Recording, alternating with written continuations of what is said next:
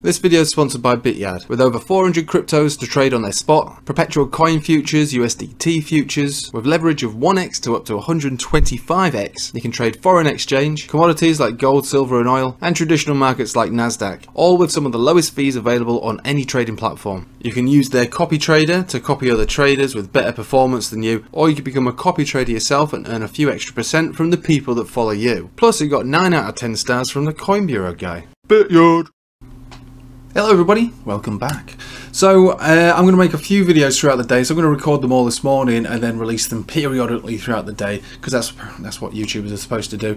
And feel free to subscribe and put the notification bell on, because that's what YouTubers are supposed to say. I also have a Patreon, and we'll be doing a live stream tonight, so feel free to subscribe to that. That's what I suppose Patreon people are supposed to say. Anyway, production value has always been not the strong point of this channel, but it's worth mentioning these things at the beginning. So let's have a think about Bitcoin. We'll only really focus on Bitcoin. So let's just go back in time to when we got that short signal on the Ichimoku cloud. So that was generated when this Chiku span closed outside of the cloud, and that would have been confirmed at this candle body open and close. And since then, it was close to a 50% drop. So that's more than I would have expected. I knew that the short signal had been played. You know, I was aware of it, but I wouldn't have thought 50% would have been the case. But obviously there's other things that have fed into that, like liquidations, miners having to sell, being forced to sell, stuff like that. I would have probably thought that the 200 weekly would have been the place to have held it. But as we started to approach that and we looked at traditional markets, and then all these other things started floating around in the public forums about Celsius and all this madness, the 20 weekly became a bit of a non-event really, and we sliced right through it. I made a video on that saying I think it's a bit of a paper tiger. It's going to be a non-event, and we've gone through it now. Now, moving averages do count for certain things. The longer the term time frames, then I would suppose we need to see a couple of weeks, 2 to 3 weeks being below it for it to really be considered to be a resistance. We would expect it to be resistance at first pass, and if that's the case, we're talking 22,200 give or take. We would expect that. But it doesn't necessarily have to be the resistance that we focus on the most. If we talk about short-term time frames, we do need to go down to the short-term time frames. So at the moment, if we go down to the 4-hourly, we're approaching what I would consider to be the first level of rejection here, which is around 21,700 thereabouts, and it's a 50 exponential moving average. It's also the top of this Bollinger Band. Now, we're working on some buy signals, but we're far away from getting them. We're not really going to be getting any buy signals, not for a continuation of a trend that we can be comfortable in while we're down here, because we've been aggressively sold off for such a long period of time. These could just be considered to be dead cat bounces, and that's fine, and that's, like I say, tradable. We can see that we've been able to trade a lot of this altcoin to bitcoins, then back into Bitcoin, and maybe vice versa again and again and again. But you know, generally for a gratifying trade where you can just buy and sit and hold and watch it go up every day like we used to do, it's not likely to be the case. I think it's most likely to stay and remain choppy for quite a while, with probably over time, you know, towards the end of this year, we will have likely, but not definitely, found new lows. But for the moment, this could bounce all the way up to the to this kind of area over the next few weeks or so. So we're talking up to 28,000. Maybe a little higher, and this is effectively where we kind of, in retrospect now looking at this, redistributed, I suppose, redistributed. But you know, that is top target for the moment. I wouldn't really hold out for that. You know, we could get rejected from here and come down, but given the way that it's looking, and with my overall opinion on the traditional markets, going again, there's no guarantees here, but when I've boiled it all down, it looks as though the everything bounce is going to occur within the next couple of weeks, and that basically means all major indexes, like I said on those videos on Thursday and Friday, I've bought into all major indexes here in the US market. I'm not going to be buying the FTSE. I'm not mad, but yeah, American markets is where the focus is, and I think that we're going to start to see some major upside for those. But remember, it's the everything bounce, not the everything reversal. In the grand context, everything is still very much in a bear market, so we should expect it to continue to be in a bear market. And if you're thinking about Bitcoin as far as its cycle, which seems to be the most appropriate way to view this, the 4-year cycle model appears to be the most appropriate appropriate way to view this, whether we had the pop around here on volume, the pop around here on market cap, or the pop around here on price. The 4-year market cycle would appear to be most appropriate when it comes to pop on price, but we could have measured it from any of these and it would still be relatively, I don't know, appropriate to consider each one of these to be the top, depending on whether it's volume and market cap or price.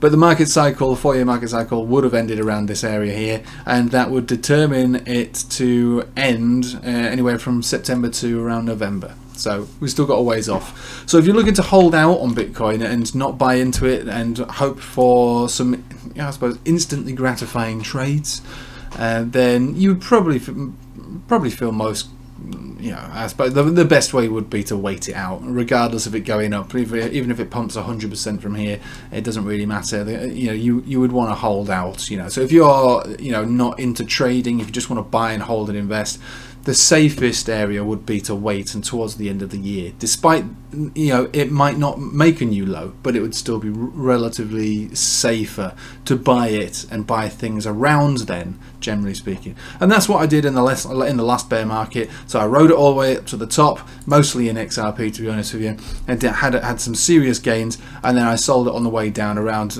roughly around here, and made basically close to 100x just on an XRP trade. It was a life-changing stuff. And then I thought, well, I'm not too interested in getting in on this, and I waited for the cycle low to end with a capitulation low, and then I wanted to see signs of reversal, and I bought just below 4,000, and that's how I played the last bear market. I wasn't interested in going crazy. I'd had a huge windfall, and I went off and enjoyed the rest of my life, until the time was right to get back in on this.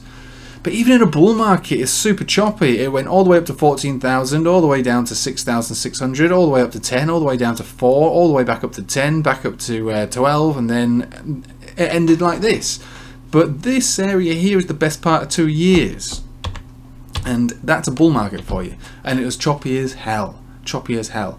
And I was happy to hold for the most part because I was confident in the cycle ending with a high. I was thinking maybe a higher high than this, but altcoins obviously made a big difference. But yeah, all I'm trying to put across to you is that if you are holding off on the sidelines and you're checking Twitter all the time still anyway, it might be your worst enemy, really, to be, I suppose, focusing on every last little piece of price action. Try and think about the cycle instead, and maybe re-enter the market between September and November, if and when we get a lower low form. And anything could happen during that period. But I do favour the everything bounce. So let's just have a think about it. So we've had a look at the 4 hourly with that 50 exponential moving averages around here. So that's your top of the Bollinger Bands, and 50 exponential coming in at around 21,700. That's a natural resistance, and that'll be one that I would say would probably be a buy the dip opportunity. So get rejection from there, move back down towards 20,000 or so, and then maybe get picked up.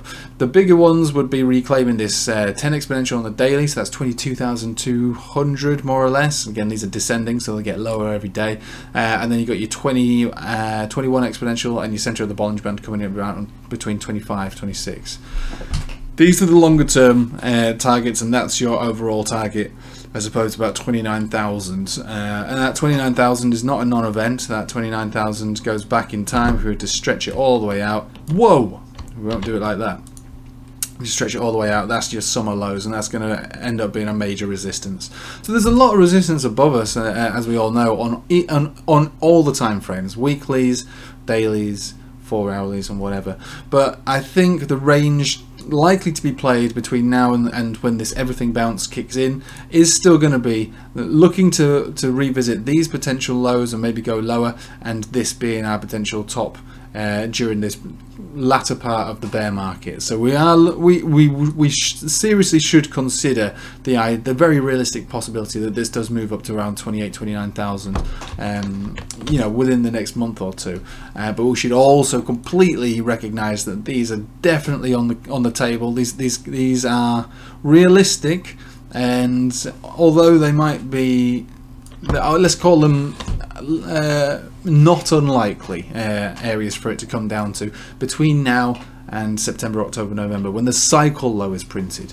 So forget about what traditional markets are doing. I like I say, I do think they're going to do an everything bounce, but you know, who knows if they do this big crash that everybody's been touting for. They could do that. They could definitely do that, but it would require a few other things to take place within, like, housing markets and things like that. We would need a similar kind of bearish capitulation type FUD situation like the housing market crash, and that could happen. Let's face it, housing market is pretty peaky in itself, but for the moment we're mainly focused on inflation figures, and that's what's causing this major bear market across all boards. And so I am going to make a video on this everything bounce again, just to monitor where we are, but the main thing to focus on is obviously the Dixie, which is getting rejected, coming down. That's what I expected. Wheat, which peaked over here, massively peaked, and is looking pretty droopy and bearish, probably going to come down, so that's your food prices. And oil, currently trying to reclaim the $110 zone, and if that were to be reclaimed, then the everything bounce will be put on hold, put on freeze. We do really need oil to stay below 110, I would say, and start to creep its way down, whether it's below 100 or arguably towards around 75, which is where I think the oil range is going to remain, between 75 and maybe $120 for a barrel of oil.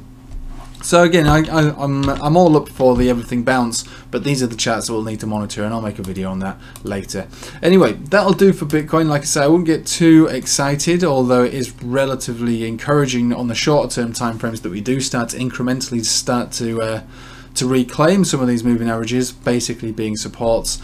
And I think that the top of this bounce, even if it is the everything bounce, is going to be the 28 to 29,000, and if we think about what that actually is from the bottom to the top, it's a 63%, 64% move. That's not bad. We can obviously go higher, we could obviously get rejected lower. It's very early days at the moment, and we do need traditional markets to start to move in the right direction, which I think that they will, but we're looking at oil effectively, because we just want to front run the CPI data. That's as simple as that, really.